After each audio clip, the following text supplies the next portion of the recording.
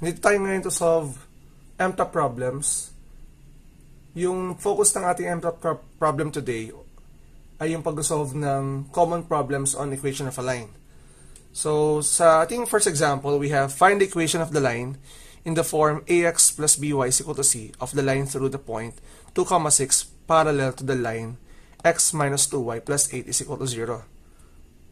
So, meron tayo rito ngayon. Sabi sa problem natin, kailangan maintindihan natin, naghahanap tayo ng line na parallel sa equation na x minus 2y plus 8 is equal to 0. Pero yung line na yun, at the same time, ay dumadaan sa point na 2, 6. Since ito ay MTAP problem at kailangan nyo ng mas mabilis na oras, pero at the same time, dapat accurate ang sagot, kailangan gumamit tayo ng shortcut, or mas maganda kung gumamit tayo ng shortcut. Sa ating equation, we have x minus 2y is equal to 8 is equal to 0. Sabi, parallel sa line. Meaning, ito yung shortcut natin.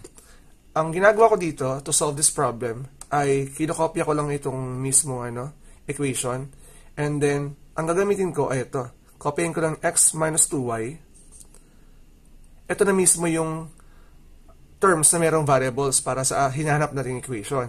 At para mahanap naman natin yung mismong constant ng equation na nawawala, ay kopyahin nyo rin to.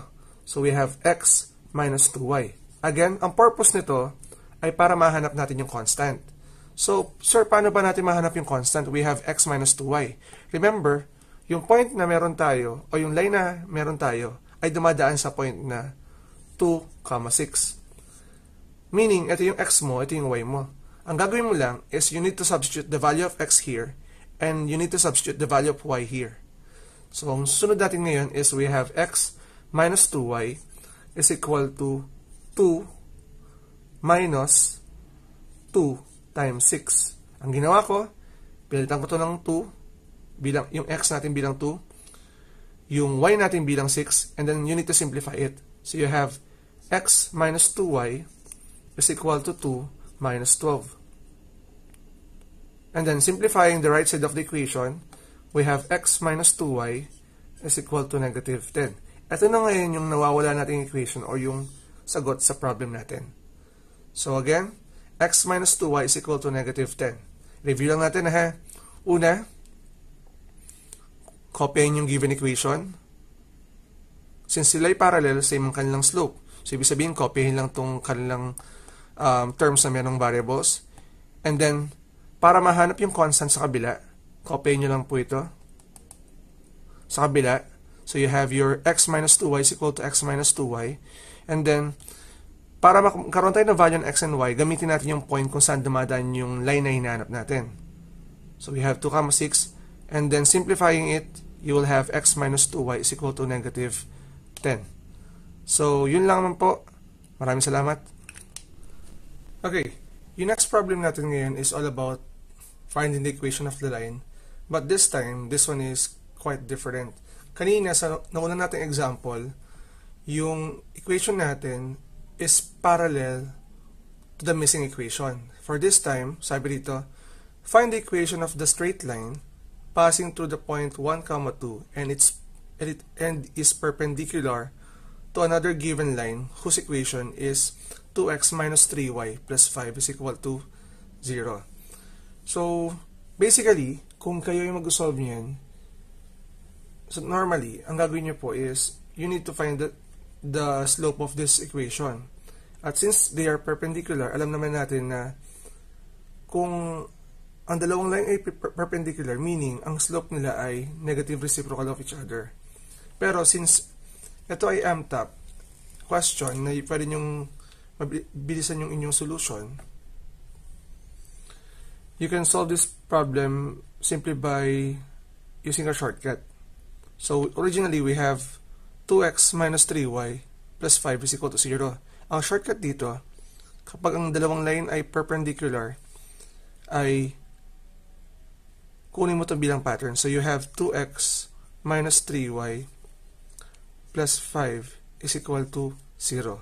Ang ginagawa ko rito, itong term na merong x at term na merong y ay ginagamit ko. Pero, hindi yan ang kinokopya ko. Ang gagawin ko ngayon ay i-interchange ko yung coefficient na 2 saka 3. So dito, sa original equation natin, ang 2 natin ay nasa x variable, yung 3 natin ay nasa y variable.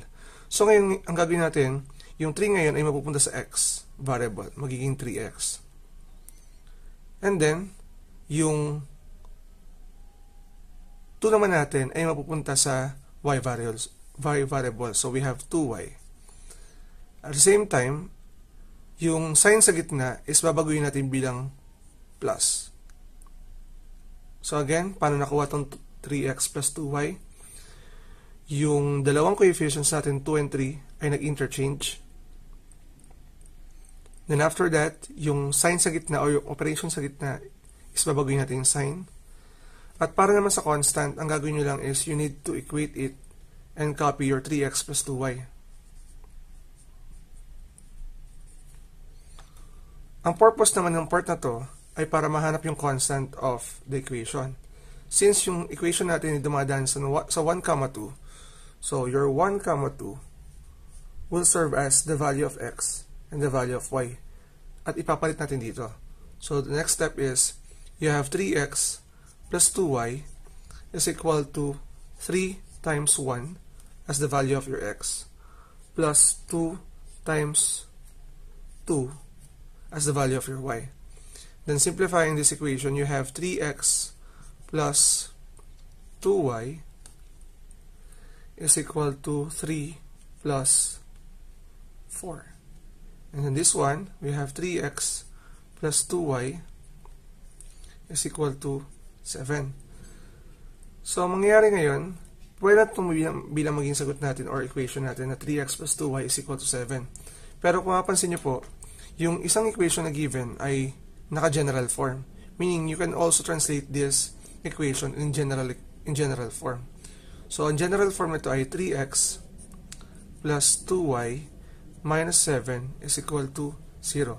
Ito na ngayon yung equation na perpendicular sa 2x minus 3y plus 5 is equal to 0 at dumadaan sa point na may coordinates na 1, 2. So, ganun lang kasimple. Ulitin lang natin. Mag-interchange ang coefficients. Pabaguhin yung sign sa gitna. At kukopyahin to sa kabila para mahanap yung constant. And then, gagamitin yung point kung saan dumaan yung line na hinahanap para mahanap si constant. And then, simplify your equation. You have 3x plus 2y minus 7 is equal to 0. Maraming salamat.